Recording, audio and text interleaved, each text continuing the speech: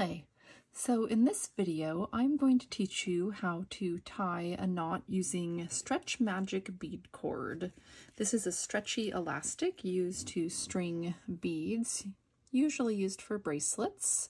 This is a 0.8 millimeter size. I've already strung up some 8 millimeter carnelian beads, about 7 inches worth. I've left about 2 inches of elastic on each end. So to tie this, we're going to do a square knot first. So right over left, it's just like the first part of tying your shoe. And then you're going to go left over right. Same thing, just opposite. We're going to pull that down. Put your fingers close to the knot.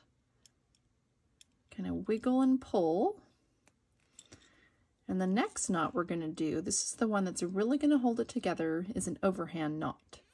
So with both of your strands together, we're going to wrap both of them around, just like you're tying a balloon. So they're together. You want to have this knot sit right above your first square knot. I'm going to pull it down. And then with my thumbnail pulling against the knot, I'm going to pull each strand individually. You can see it almost turns a whitish color. Pull the other one.